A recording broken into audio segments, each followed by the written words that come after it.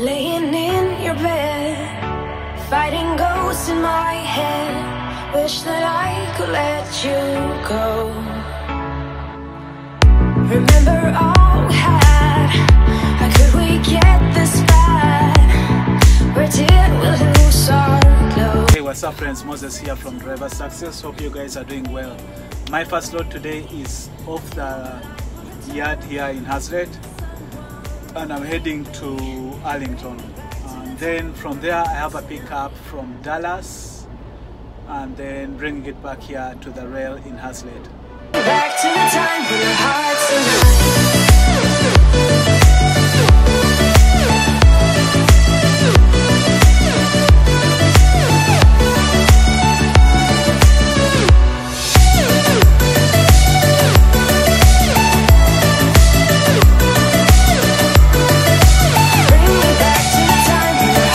One of the things that I'm noticing is that we do have a lot of reefer containers on the yard right now. We didn't have this many containers before. My head, wish that I could let you go. Remember all we had. How could we get this bad? Where did we lose our glow? You live, you learn. When your heart is set to burn, fading away until my life will return. Someone bring me back to the time when our hearts unite.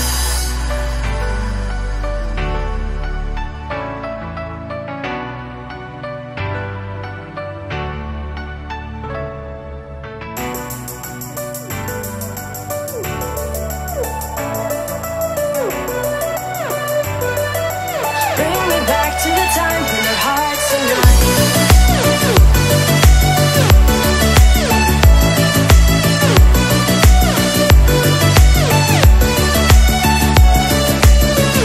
Just made it to my first stop. I'm gonna go check in. One of the things that I love to do and I encourage you guys to do is to listen to like podcasts. There are many podcasts in different that you can listen to, and they're in different like genres, whatever you want to listen to. If you want maybe like say comedy, business podcasts, the news, politics, science, anything that you want to listen to, you can find a podcast out there that will kind of get your interest. There is this one podcast I want to recommend that you guys listen to, but let me first check in. I'm parked right there. They want me to put it in dot 28 and take the empty in dot 27. So for new drivers, this shouldn't be a very hard thing to back into. All you do is you just make a U-turn there, come all the way as close as possible there, and then that's dot 28 where I'm gonna back into. You just kind of just wiggle it all the way and go straight there, and then you have a straight back in. I'm supposed to move my tandems all the way to the back, but usually what I do, I just pull out the pin. I'm used to backing in with my tandems to the front.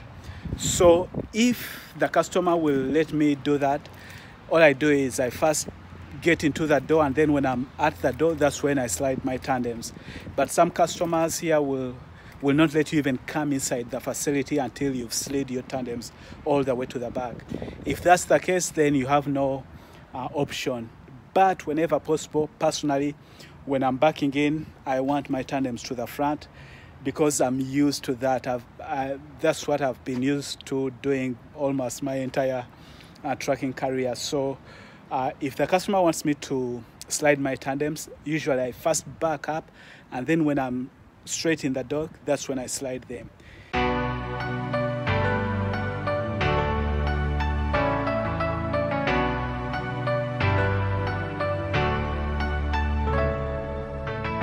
Laying in your bed, fighting ghosts in my head. Wish that I could let you go. Remember all we had. How could we get this bad? Where did we lose our glow? You live, you learn. When your heart is set to burn, fading away until the light will return. Someone bring me back to the time when our hearts unite.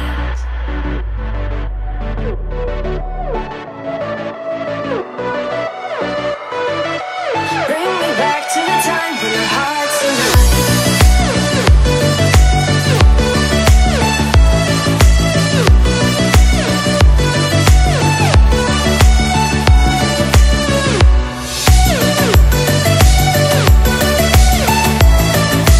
Okay, so you remember when I told you I'm gonna come in as close as possible to this gate right here so that I can be able to swing it and go up there?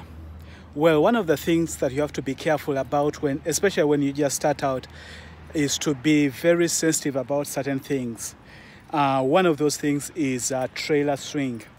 Because I had my tandems all the way to the front, one of the places I had to be careful about is when you look here, this place is really close. And so if you make a turn real quick, your trailer can hit that gate. And if you look at this gate, somebody already hit that gate, probably doing the same thing. So you don't want to be very close, because if you are close here and you swing very early, that means your trailer is going to swipe that gate. I want to guess that's what happened to whoever did that. Or somebody else. I don't know what happened with this guy here. You can see there are some tire marks right there. So every time you have your tandems to the front, always remember to take note of your trailer, especially when you're going to make like a U-turn or a sharp turn. That trailer can hit something if you're close to it. Always remember, when your tandems are in the front, you're going to have your trailer swing in the back. So make sure you have enough space to clear the back. When your tandems are all the way to the back, then you won't have, your trailer won't swing that much. You see, like now, these tandems right here, they are to the back. You don't have to worry so much about that trailer swing. But when excuse me, when those tandems are to the front, you're gonna have a swing. And so when I was coming in, I had to be careful about that gate to make sure that when I swing to go way out there, I don't hit that gate.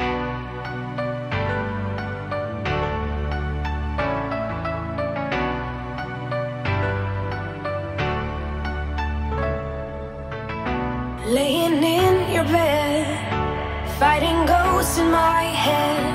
Wish that I could let you go. Remember all we had. How could we get this bad? Where did we lose our glow? You live, you learn. When your heart is set to burn, fading away until the light will return. Someone bring me back to the time when our hearts unite.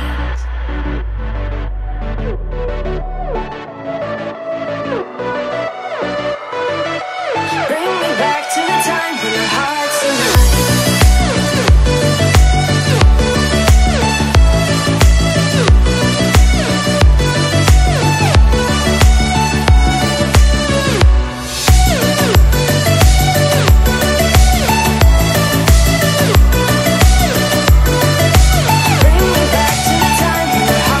So I'm at my next pickup. Now, the way this customer works is when we go check in, they let us know which trailer we are gonna be taking, and then we drop our empty, hook up to our load, take it out of the door, put it somewhere, come back, hook up to the empty, and then put it in the door, and then hook up to our load, and then we go. The last time I was here, I found a driver who was already waiting on a load. They had scheduled 2 loads, but they ended up canceling 1 load. So which meant they cancelled my load. So today I came in again. There is another driver. I don't know if you guys can see him.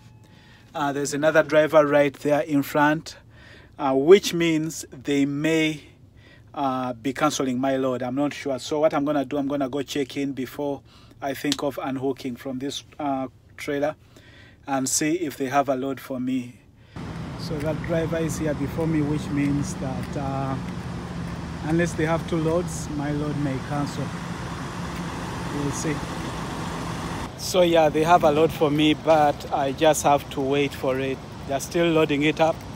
As soon as they're done loading it up, they will give me a call and then I can do the swap. So right now, all I'm gonna do for now is just drop this trailer so that when they call me, I just pull the other one out and do my swap.